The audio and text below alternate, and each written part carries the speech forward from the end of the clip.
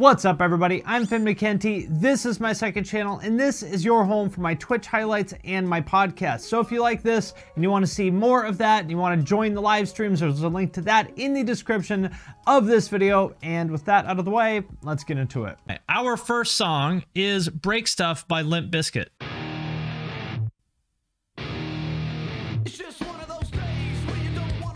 First thing we have to talk about is this snare. This whole video, we're going to be playing a lot of 90s bingo, and that like cranked, super tight piccolo snare, I love those. That's why you heard my slam song earlier. Nothing hits like one of those super cranked, tight snares. John Otto is a great drummer, by the way, and I also think this is a great video. I would say so far, this holds up. Fred Durst, as a lot of you guys may know, directed most of, if not all, their videos. I think he's legitimately a really good director. You can say what you want about him being corny and, you know, his hats and blah, blah, blah. But these videos, I would say, are very memorable. They held up. They were great at the time. They're still great. I think he's legitimately a really good director. It's just one of those days. What a great idea to reinforce his personal brand of having everybody in the video dressed like him. Like, people recognized him for being the red hat and Dickie shorts kind of guy. And what a brilliant piece of branding to have the video mirror that. And how about the cameos in here too? Like Snoop, Dre, like this is some pretty high level shit. He was also a very good networker. Did my fucking thing just freeze? Eminem cameo. Jonathan Davis. God, this song is good. This is a great point from the chat here. Even the celebrities in the video held up to this day. That is true. Like, if you had 12 celebrity cameos in a video from 1999 or 2000, how many other directors would have picked a list of 10 or 12 people that would hold up 20 years later? Like, that is seriously an accomplishment. I would say this holds up completely. I think the video's great. I think the song is great. Like, if you were to play this song now, like between bands at any show in any kind of rock genre, I bet people are going to mosh harder to this song than whatever band plays next. And to me, that's like always the hallmark of how good a song is. Break Stuff by Limp Bizkit. The verdict is we all agree it holds up. Stick Stickly by Attack Attack.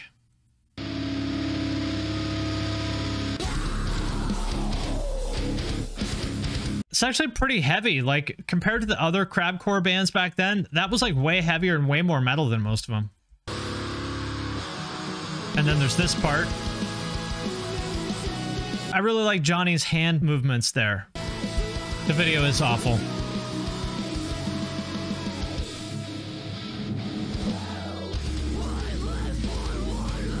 The song definitely makes absolutely no sense. Like, there is no structure. None of it makes any sense whatsoever. Like, they go from that, you know, kind of at the gatesy part at the beginning to whatever that post-hardcore part was, to the mosh part here, to whatever comes next. Objectively terrible songwriting. Toughest job in every one of these bands was the guy rocking out on the keyboards, just like it is for nu metal. If you were the guy that had to be the turntablist or the sample player, you had to work like 5 times harder to look cool rocking out than the guitarist. So shout out to everybody who did their time in the trenches playing keyboards in a crabcore band. I think Caleb actually wrote the synth part in this song, didn't he?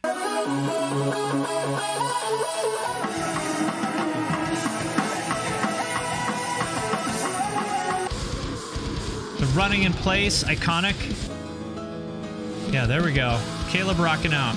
Now, another piece of trivia that probably most people know is that those are Austin Carlisle's vocals in this song.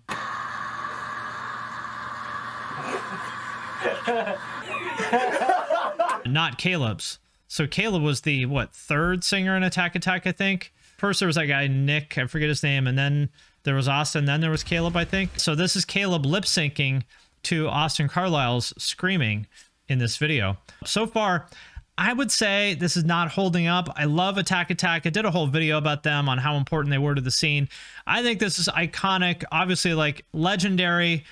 Love everybody in this band. They're legitimately really smart, nice, super talented people. But if I'm being honest, I would say it did not exactly hold up per se.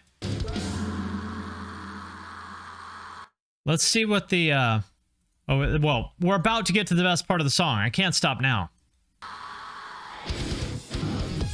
This part.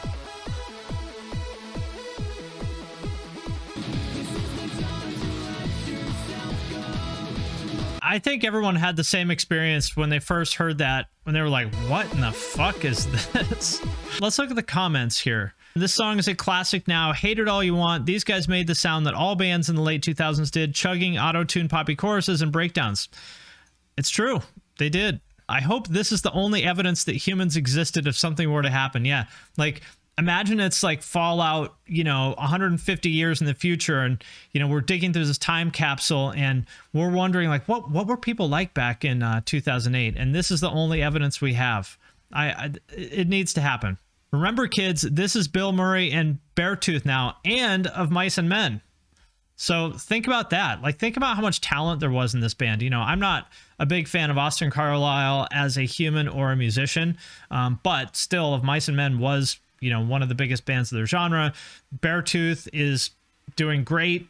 Obviously, a fantastic band. Bill Murray, also super talented. So think about how much, and, you know, also Andrew Wetzel from Attack Attack's a really smart guy too. So just think about how much talent there was in this band. So, you know, no surprise that it got as big as it did. I would say, although this song was iconic and legendary and changed the game, I would say it did not exactly hold up. That is my opinion, and I'm sticking to it. What do you guys think?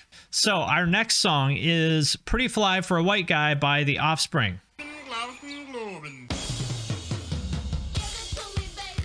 I hate this song with like a burning passion.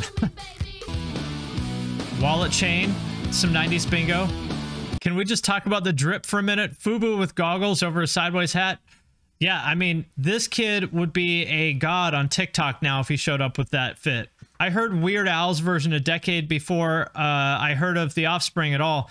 What's funny about a song like this is like how it seems like it would be indistinguishable from a Weird Al parody of the song. Like, what would Weird Al even do that is more cringy than this? I have a few thoughts on this. Number one, this is a perfect example of what a friend of mine calls GGBB, Good Guys Bad Band. They seem like super cool people who I would probably want to be friends with, but the band is absolutely awful, and nothing that anybody can say will ever change my opinion on that. To me, this video and song is what I would call cartoon parrot music, meaning, can you imagine this being in a scene from some Pixar movie where there's a cartoon parrot with sunglasses on dancing to it? The answer is yes. This is cartoon parrot music.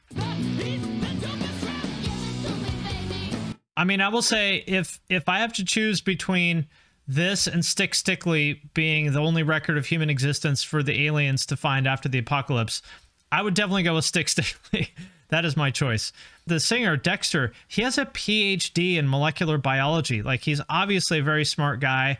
How does someone with a PhD in biology make music this bad? Well, actually, it makes perfect sense. Of course, somebody with a PhD in molecular biology is this cringy. I suppose it makes sense. I mean, this is like Sheldon Core, right? This is like if you had the Bazinga guy make a song, of course this is what he would make. All right, I think that's enough. Does this song hold up? I would say yes, but no. As much as I personally dislike it, as much as I can't stand the Offspring, I would say, you know, this is not a song I will ever put on one of my own playlists, but I would imagine that it's going to be on like Macy's, the playlist that they have in like the Macy's junior section forever. So, you know, you could say in that sense that it held up. And as long as there's movies with CG cartoon parrots being made, this song has a place. So as much as I dislike it, I might say that it holds up.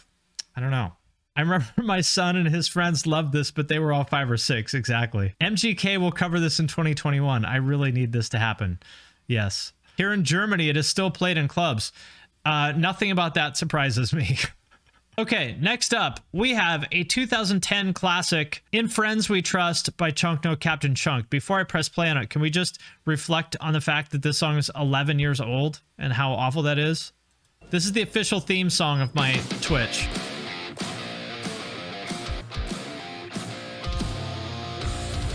After this, every hardcore adjacent band made a party video. That is absolutely true, and I wish that those would come back. The PG-13 backyard suburban party video is one of my favorite genres, and I really wish it would come back. All these like pop punk TikTok rappers need to make a video like this.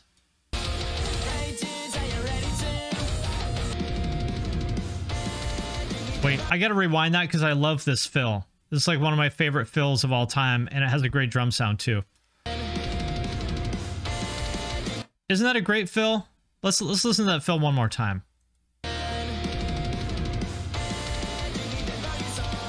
Do you think that fill was him or Easy Drummer? Well, I can tell you for sure that those are samples, whether they, you know, were placed manually or programmed, I don't know, but those are for sure samples. I will say, I think this song 100% holds up, but I don't know a single line in this song other than, "Hey dudes, are you ready to?" And I've listened to this song probably literally thousands of times since it came out, and I don't know any of the actual lyrics.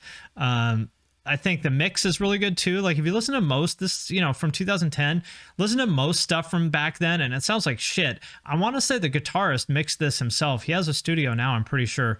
I think that he did the original mix on this. It sounds great. This absolutely holds up. This is still a song that anybody who was around back when this came out, you play this at a show, or if someone hands you the aux or whatever, you play the show, play the song, everybody's going to be happy. So in my book, I would say that this holds up.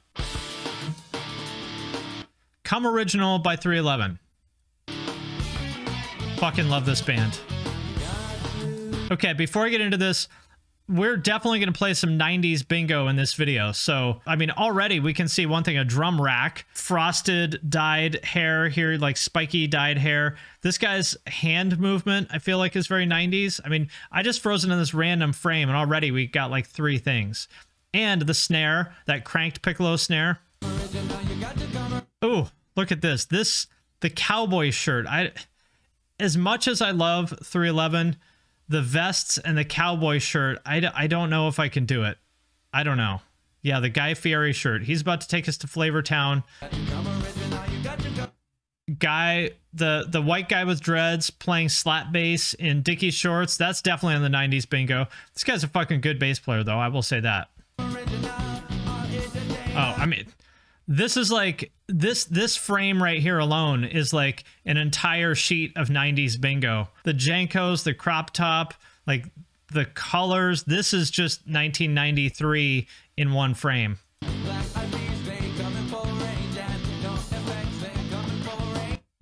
I like he said, Black Eyed Peas coming full range, whatever, No Effects are coming full range. Imagine how bummed the guys in No Effects were that they got a shout out from 311. Like Fat Mike was like on the phone. Can we sue him for that? Also his like sort of phony dance hall accent. As much as I love 311, it's just, I mean, that the fake Jamaican dance hall accent is even worse than the time that Iggy Azalea tried to do that Kendrick Lamar song, which was one of the most painful things I have ever heard.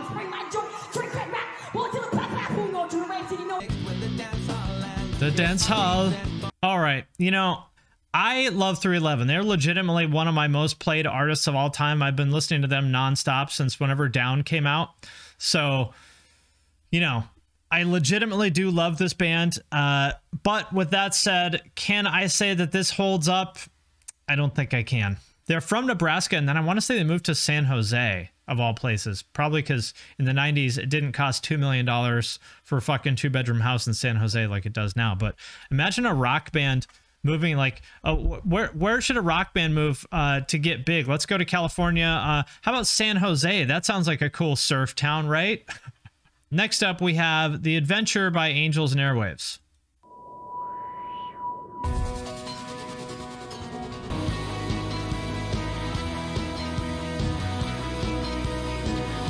Good question here. Which one would you prefer between this project and Boxcar Racer? I personally liked Boxcar Racer better, probably because that was like Tom's, like, deliberately his attempt at ripping off Quicksand. He talks about this in a documentary. He's like, oh, I heard this post-hardcore band called Quicksand, and I was like, oh, I want to do a band like that. And then he did Boxcar Racer, which was like Blank meets Quicksand. I thought it was really cool. I like that album a lot. This one's good too, though. I would say this song especially like really does feel like hopeful. You know what I mean? There's just something about it that this whole album just feels hopeful. I don't know another way to use other than that. Even though they don't talk about aliens in this video, I feel like he's singing this to aliens or something. Like this is before we knew about the alien stuff, right? Like this is back when people still thought Tom was joking in Aliens exist. I also want to know how many hollow body guitars did this album sell, and how many bands were ruined because of that. Because anytime I see dudes, you know, buying hollow bodies or like Telecasters or Mustangs or Jazzmasters or anything like that, it's like, all right, you know, everything they're going to put out from now on is going to fucking suck. Angels and Airwaves is like one of the few exceptions to that. Him wearing his like NASA gear 15 years before the Hypebeast caught onto it. Tom DeLonge ahead of the curve once again. Very, very like mid 2000s moment here. The sort of, she looks like she modeled for Delia's a few years ago, but now she's older, so she's like the space girl awkwardly wearing headphones in the Tom DeLonge video. What do we think about this? I would say this does hold up. I don't think this sounds dated, or like, I think this could come out today and it would sound fresh and people would be into it. You know, it's like Angels and Airwaves is one of those bands that's like popular yet not popular, and I don't know, it's weird. It feels like they don't have as much currency as they should, but I would say that this totally holds up. You know, the video's a little rough, but the song, I would say, is great. I think it holds up. Obviously, everybody knows this one. This is Misery Business by Paramore.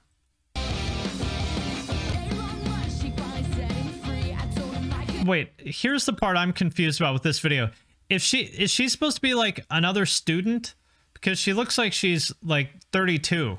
So I'm confused why she would be Haley's rival. Unless this is like some, you know, cougar mom that's like invaded the school to try to get all the boys' attention or something, which would be super weird.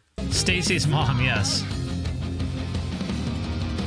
Good commentary in the chat here, which I was hoping would come up. The video is iconic, I would say. Like, everyone knows this video, but like I said in the chat here, it's a weird bully revenge fantasy. You know, it's kind of strange. Now, again, to be fair, Haley was what, 15 or 16 or something when they did this. So the other thing that came up is that she has, you know, I guess basically disavowed this song because, you know, like there's a line about the girl being a whore or whatever. And I think it's cool that she did that, especially since this is one of their hit songs and she knows that it would alienate a lot of people for them to walk away from it. I think it's cool that she did that anyway. You know, whether you agree or disagree with her reasons for doing it, you know, it's not easy to tell your fans, no, I'm not going to play that song that you love because I've grown out of it. I think that's cool. I respect that.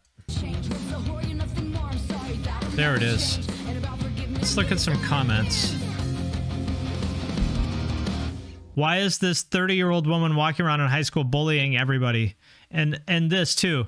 Imagine in 15 years, kids are going to be listening to this and they're going to be saying, I was born in the wrong decade.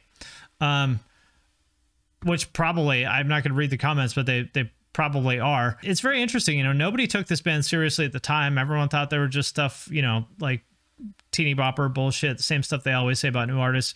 You never know what's going to be considered classic in 15 years. And I would say this song is a classic. So as to whether this holds up, I would say it does. You know, the song, the video, it's a great mix too. I mean, to this day, the Riot snare is one of those like drum mix things that everyone wants to do. The video, like, yeah, I would say this is a classic. This song is Knock Me Down by Red Hot Chili Peppers. I actually love Red Hot Chili Peppers, even though Anthony Kiedis is a cringe person, as I have learned. I guess he wrote some autobiography where he like is bragging about basically kidnapping a 15-year-old when he was like 19 or something. So I'm not on board with that, but I did like the band a lot when I was younger. I still think they have one of the best rhythm sections in the game. So let's listen to this song and see if it holds up. I hate their new shit. I only like their old stuff. Will Ferrell is a great drummer. My issue with this song and video is the hats. There's some really bad headwear here. Like, we've got like a fedora. We've got one of those, like, I don't know what you even call them. There's like not a flat cap, but this is from '89, I think.